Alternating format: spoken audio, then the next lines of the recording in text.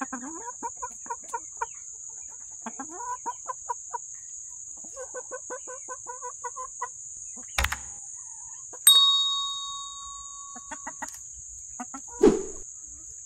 everybody, I got a bucket of worms. I've been breaking down more garden beds and collecting the worms. Here, let me show you what I got.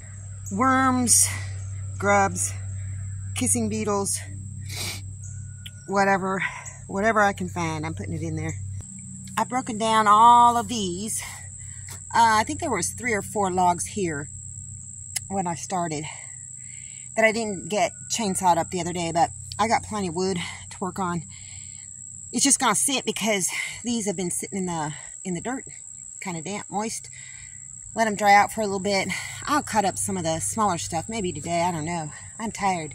When I peeled the bark off of some of the logs, they were totally infested. Yeah, those are termites, and yeah, the chickens love to eat them. Mainly Roxy.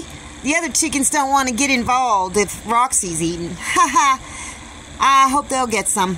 But yesterday I showed you a product from Roosty's, the feeder and waterers with the extendable legs. Well, they sent me something else, and I'm going to show them to you right now while I'm taking a break.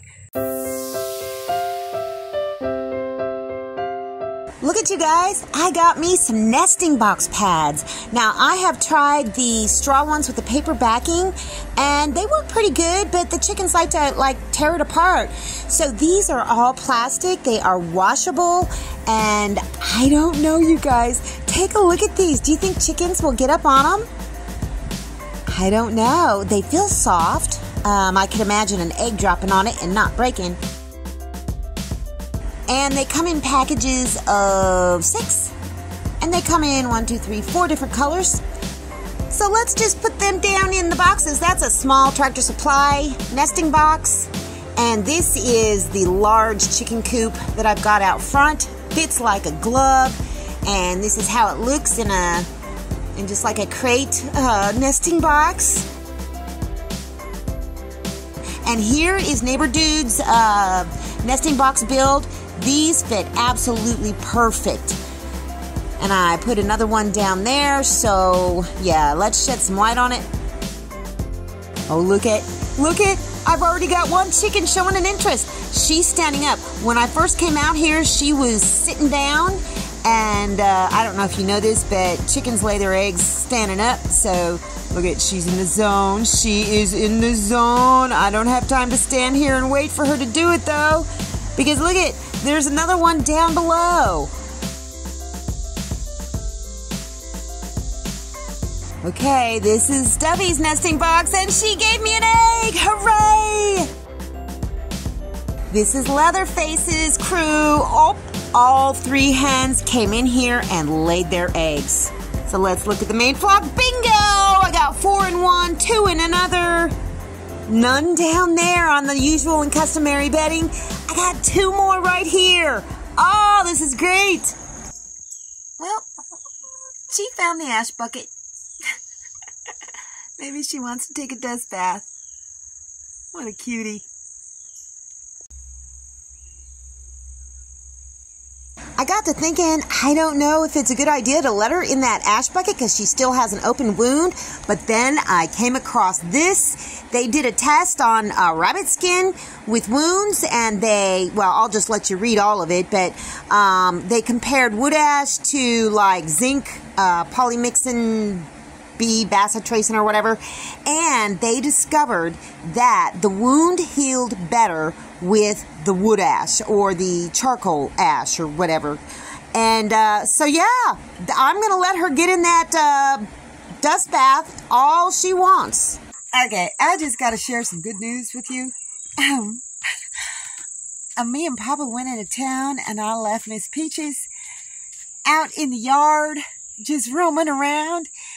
And I came home, and all of this stuff was up off this table, and I'm like, how did that happen? Oh my gosh. So, look at that. Gotcha chicken poop. Miss Peaches flew up on top of this mess of a table. She knocked off all those boxes. She dumped bedding all over the place. and she is getting up on here and she is flying. So that is total progress.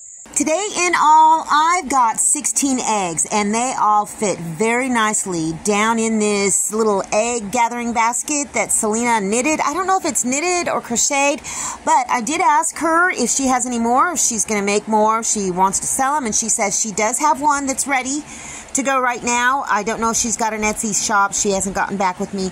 But I really love this because I can stick my arm through the handles and have 2 free hands and collect eggs. I'm just inside cool enough. I've changed my shirt like 3 times and this one is already dirty. But anyhow, about those nesting box pads, I'll put a link down in the description, you know, just like before, so that you can go and find them for yourself.